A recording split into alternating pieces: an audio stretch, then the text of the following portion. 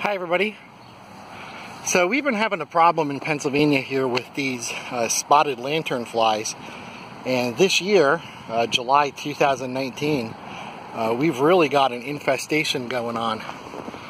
We've just got hundreds of these little lanternflies are crawling up all the trees around here.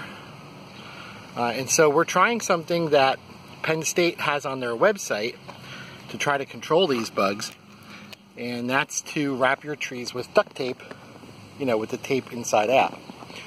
So I went to Home Depot, got a roll of 3M duct tape. It's about $5, and it looks like these guys are trying to climb up, but then they sort of feel on the tape that it's sticky and they move away.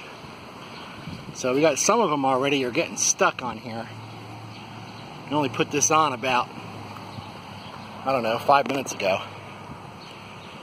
So it definitely seems to be working, so I guess we'll keep an eye on it and do an update in a little while, see how well it works. So, pretty cool. Well, if you have any questions or any comments, post them below. And thanks for watching. And if you like my videos, please subscribe.